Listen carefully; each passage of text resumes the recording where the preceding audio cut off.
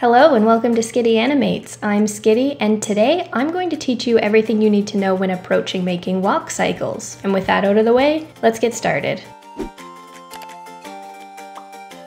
Before we dive into Maya and start blindly animating, it's important to understand the how of what we're doing first. Most people try making walk cycles pretty early on when they're learning animation because it's considered a basic to a degree, but don't feel bad if it turns out looking terrible on your first go or even the fifth. Cycles are hard even for experienced animators, myself included. We always want to start with a foundation, so let's figure out how to create a generic walk cycle as our base and then build on it from there. Usually I advocate for using live action footage as reference, but when building the base foundation for walk cycles, there are plenty of adequate hand-drawn charts online to reference for the key poses. This chart from the Animator's Survival Kit, which is personally my favorite animation textbook, and I'll leave a link in the description to where you can grab yourself a copy, is what I like to use as my base reference. So, where do we start? Well, technically we could start at any of these keyframes since the cycle will always loop back around, but what seems to be the standard, and also what I find the easiest, is to start on the contact position. The order of operations would be starting position,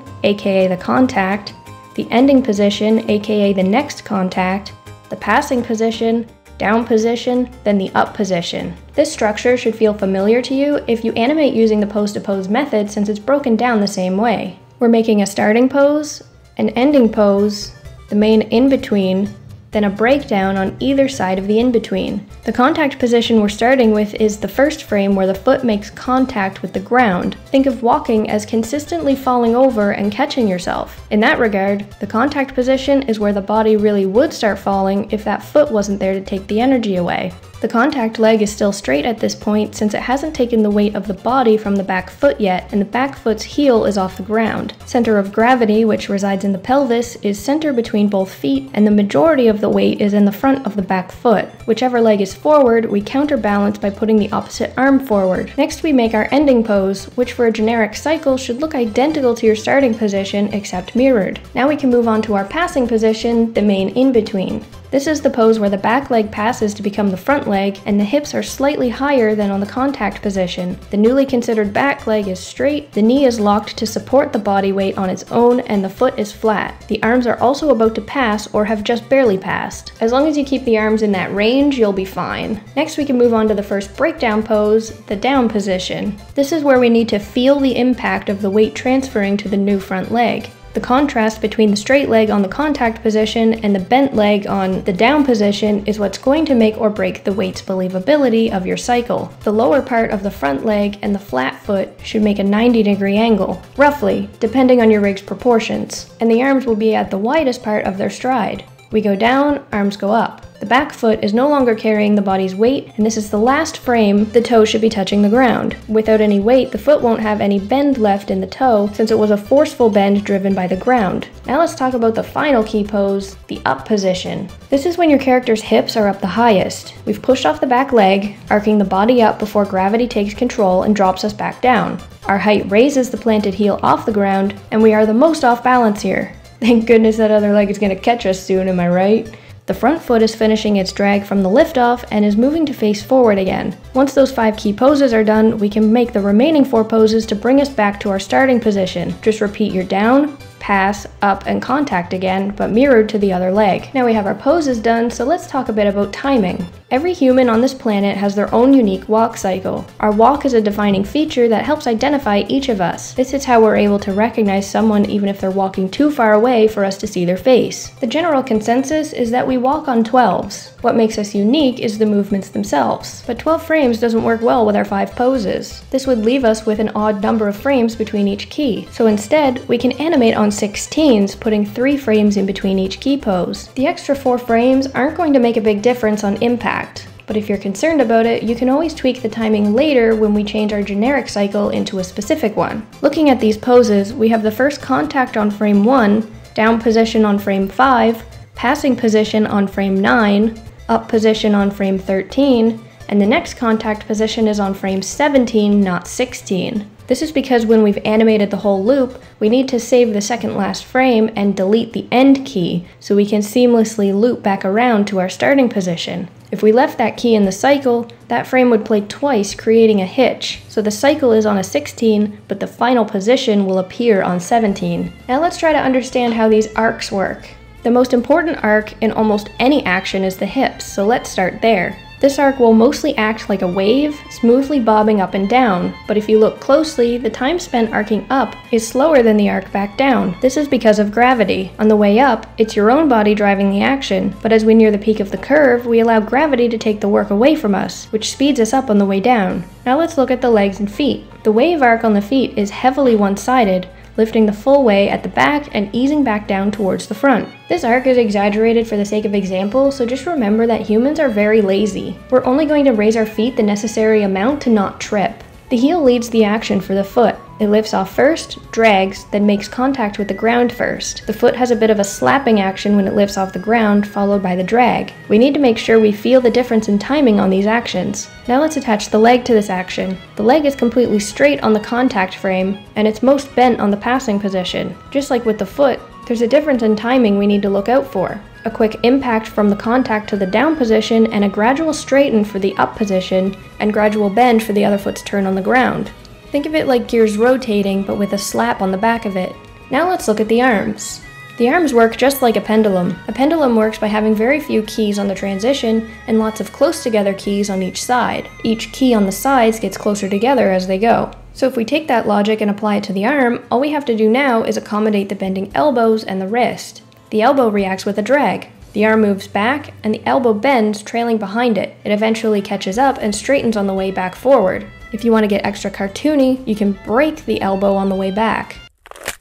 Give it a small bend to drag backwards unnaturally. It will make your arcs look buttery smooth, just make sure it's barely visible so the viewer doesn't think it looks painful. Again, felt, not seen.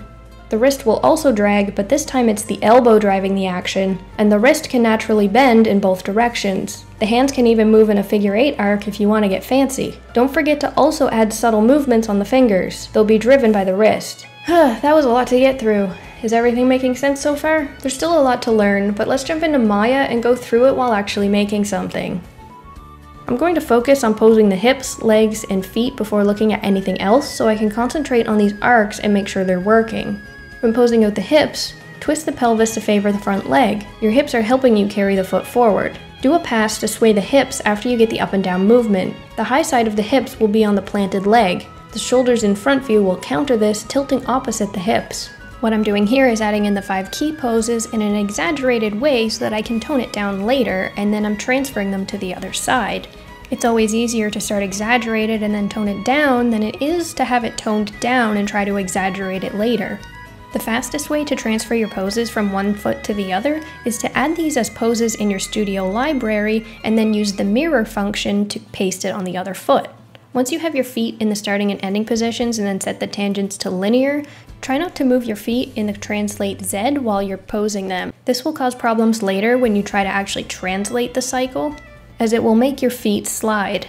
Since the shoulders are going to be doing the opposite action that the hips are doing, the torso is going to act as kind of that transition period where it twists to make the hips and the shoulders work together. The torso's job is also to make sure that the body stays upright. For the most part, we want the torso to be facing forward, but a little bit of a sway from side to side can look nice as well. If at any point you're having difficulty getting your character to be posed the way that you would like them to be, stand up and put your body in the position yourself. It can really help you get the idea that you're trying to get across. You don't necessarily have to record yourself, but just feeling with your own body how that action would work can help you more than you would think.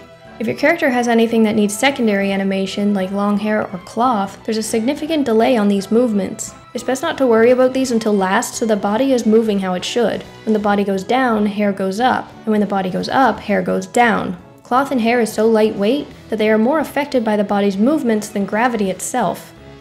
Drop the shoulders on the passing positions just like the pendulum. The shoulders are basically the anchors for the arm pendulums after all. And remember to tone down the arms once you have that movement working.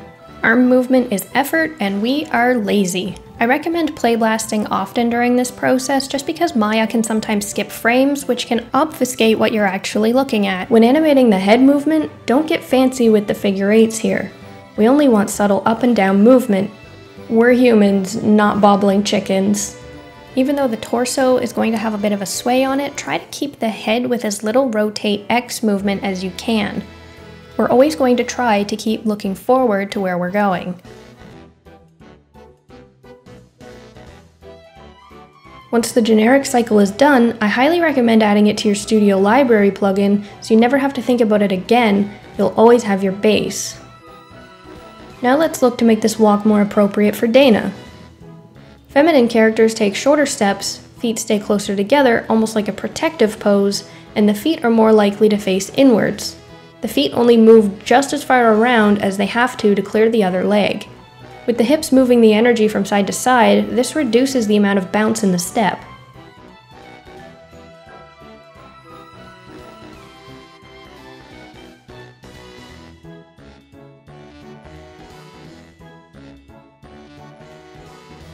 Now let's apply the generic walk on David and make him masculine.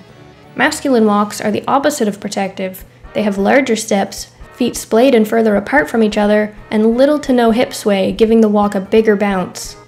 While making Dana more feminine and David more masculine is a step in the right direction, at this point they're still generic.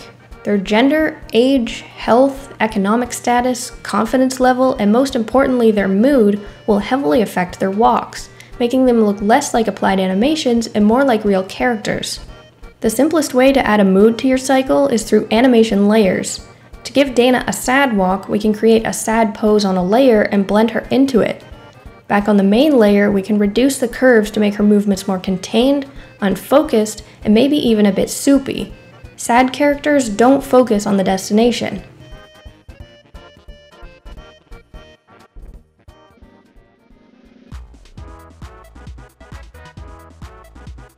If we want to give David an angry walk, we would use the same process to make his poses bigger, stronger, and hyper-focused on where he's going.